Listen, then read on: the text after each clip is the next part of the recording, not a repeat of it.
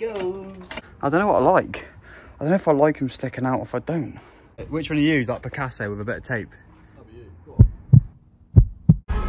Demon just got out of can. I gave my bro in advance. What's going on, guys? Welcome back to the channel. My name's Luke and this is Lbtv. So we're on to episode 3 now of building a race car. So in front of me we've got the Clio again. So I'll tell you the bits we've done so far.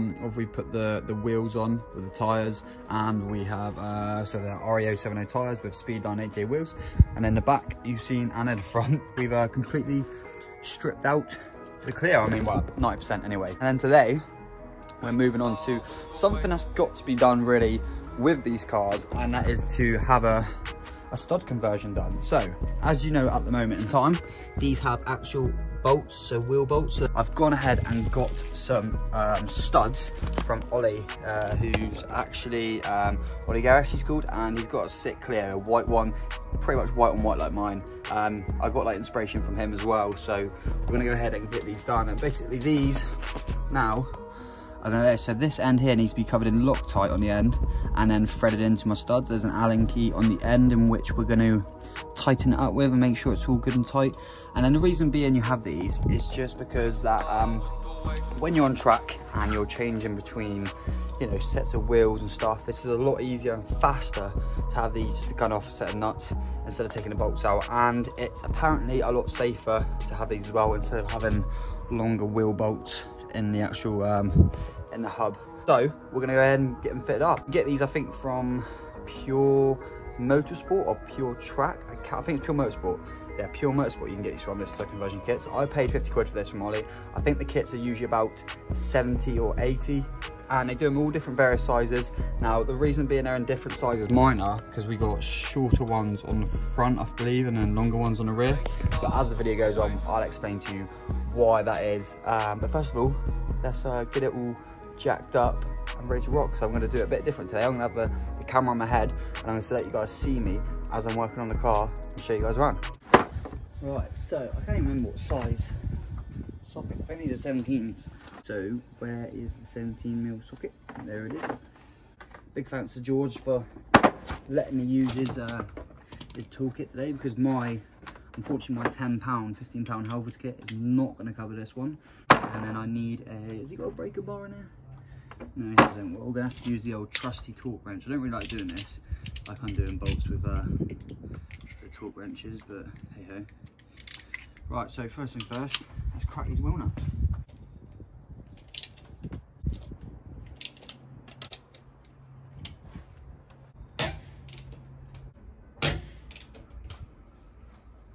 One side done. Okay, so now that's all done, I've got to jack the car up.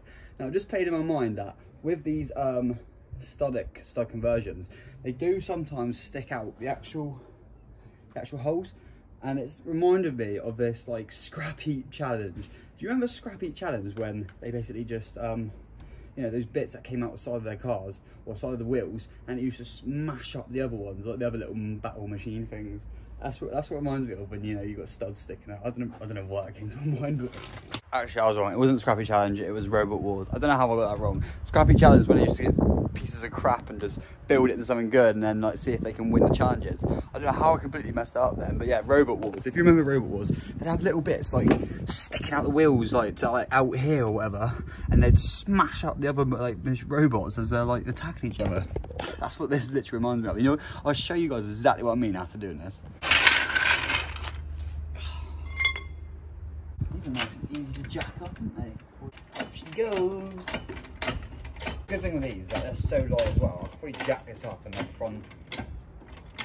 Yeah, I don't even think I'm going to need actual stands, am I? I could just do the fronts. I could just do the fronts and rear at the same time. But I don't know if I trust this jack, so I'm probably going to use actual stands anyway. Right, so I got the front jacked up. I just did the two fronts. I could have had probably this one up as well if I wanted to. I did test it, but I thought there's no point in doing that. I might as well get all four of them there and have more actual stands. So do the two fronts first, and then we can move on to the two rears. I can sort of explain to you what's the difference in having different size stud lengths for the front and the rear, because there is a difference. So I'll go ahead now, whack the head cam on, and let's get into it and get our hands on a bit more. Hands on deck with doing a stud conversion, eh? Let's get on that. I'm trying like not get too close, otherwise you guys ain't gonna be able to see what's going on. I just want to show you guys how these look. That's how one is compared to the new ones, and here you can see the difference is like mega. So I mean, they're going to strip out, they're going to stick out a little bit. Let me just whip one of these out quickly out of the bag. It would be like that. So that's how much it's going to stick out by. It's going to be a bit more than, you know, than the usual, but it's going to look cool in a way. It's going to look more race car in it. So let's whip the rest of these wheel bolts out first. It's going to be so much easier just to take the studs out, like the nuts on the threads. So you see at the minute, these are getting stuck in there. Whereas if they was on the thread, it would push the bolt, the nut all the way out. So then I wouldn't have this problem. And then we'll have the spacer in behind it. So we're going to have to take that off as well. So let me just place this to the side. Now we can get in and have a good look around. So I don't think the space is going to come off that easy. No, it's not. So what I need to do is actually get these spacers off. I need to get something in behind there, like a flathead, hammer it, and then come back to it once we've got this off. Tell you what, these spacers are playing hard to get. Look at this. I'm having to like basically, where is it? I've been using this hammer to like chisel it out, but that's as far as we're actually getting so far. It's like this. We got it off, but it is looking pretty grim. As you can see, this is going to definitely all need a good wire brush. I'm going to go grab the wire brush, give it a clean up, and then we can get to head. Well, get head and basically whack these studs in. So it should be pretty simple. So you just screw in like so. But we'll come to that in a second. Right, so we've got a wire brush, but this is really, I mean, this is more of a flipping toothbrush that George has given me, to be honest with you. So we're just going to go ahead and clean up as much as we possibly can. I mean, it's not going to do a lot. I'm not going to have to wipe a lot down there. So grab ourselves the Loctite, and this shouldn't take too long. I mean, I'm going to need because you'll be able to see that on the end of them, they've actually got like an Allen key bit. So I'm going to put them in as far as I can with the Loctite, and then I'll go ahead to the toolbox, pick up the Allen key bit, and don't go crazy tight with them. Just go, you know, normal. I mean, you want to go tight, but not crazy tight, because the Loctite will do the job anyway by obviously doing what it says, locking it in nice and tight. So I'm guessing this, it just comes out, and then you just, yeah, it goes on like a paste like that. I'm going to put quite a fair bit on. Everyone says don't put a lot on, Luke, but I mean, when you're holding on, when you've got wheel bolts holding on the wheels of the car, you don't want these coming off, like you really don't. So I mean, that'll do for the minute. And then we'll just get each one and put it in hand tight like so, and that's how they go in, and that is like how they look. So yeah, that looks pretty cool. I'm gonna get the rest of them in, come back, show you guys, and then once they're in hand tight, I'll do them with the Allen key and show you guys that part. Might get George in a minute just to hold the actual brake pedal, so I can go a bit tighter when I'm actually doing these. George, hey, can you quickly put the foot brake on for me, please? Put your foot on the brake, please, just so I can quickly tighten these up a little bit more. All good? Okay, so that's tight.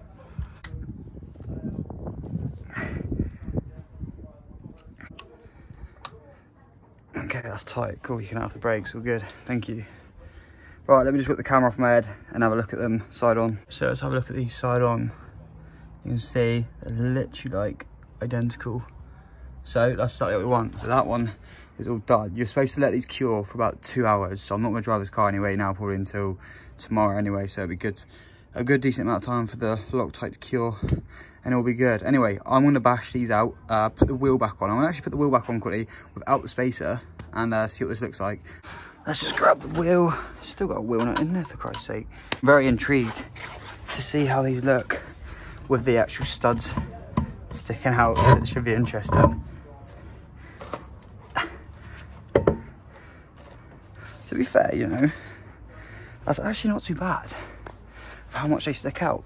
In a way, I kind of like that they stick out like that, because it does give it a bit more of that race car look. You know, I might actually keep it. Again, it'd be interesting to see what it looks like with this on. There you go, you can't really see them. I don't know what I like. I don't know if I like them sticking out or if I don't. Oh, this is gonna bug me now. What do I decide? I decided to go against it and keep the spaces. I think I like, you know, I like being a bit of a stancy, but not a stancy boy, but I like things coming out and looking, you know, like real nice. I think the wheels get lost if these didn't have spaces on, especially on the rear. It would literally be a nightmare. I'm gonna keep it like this for now, with the wheel on.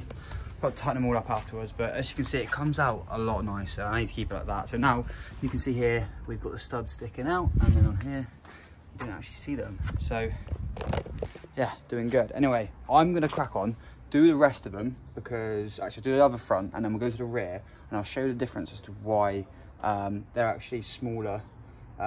They're long, I think they're longer on the rear, or they're smaller on the rear.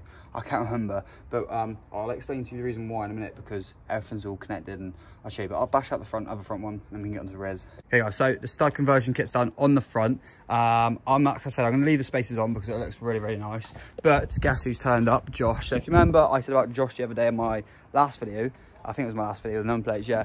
I actually got him to come down today, and so we have a good look at his car. So it's a factory cup, but he's got a few little extras in his compared to mine. Obviously, he's got the Recaro seats, which these are now fetching so much money, and Josh's are in extremely good condition as well. He's got the yellow seat belts, which I actually really like a lot, and then the yellow accents going across here on the steering wheel, which is a custom trim steering wheel as well. A nice bit of carbon. Josh loves his carbon. I love my carbon, but I haven't started doing any carbon bits to this yet. So got a bit of carbon there, around the air vents, on the centre dash, and door handle. Actually, the door handles look really cool.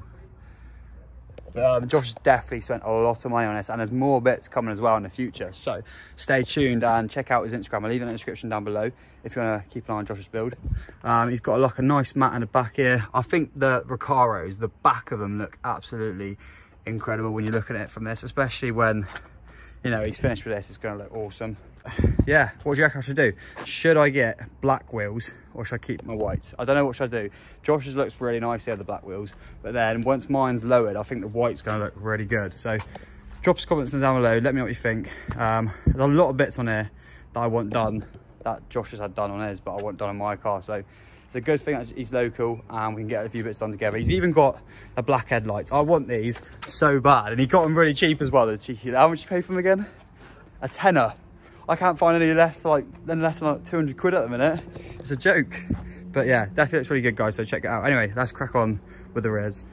Okay, so we're on to one of the rear ones now. I'm just gonna show you guys the difference. So you see this little flange bit, I guess, here.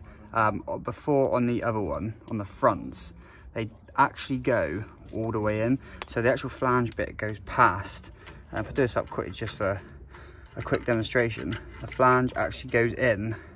So the flange actually goes in the hole, whereas on the rears they don't, they stick out right there. So this is why these actually come out a little bit more. So this is why these have to be reduced in size. So I think the fronts are like 90 and these are about 86, or a couple mil shorter, just so they don't stick out. So I'm gonna go ahead and whack all of these on with the Loctite. Get this off now because I've actually got that on, and then I'll come back and end off the video with you guys, because we've had a few people turn up, and I've actually, to be fair, actually no, that's a lie, I need to put the pinstripe on as well.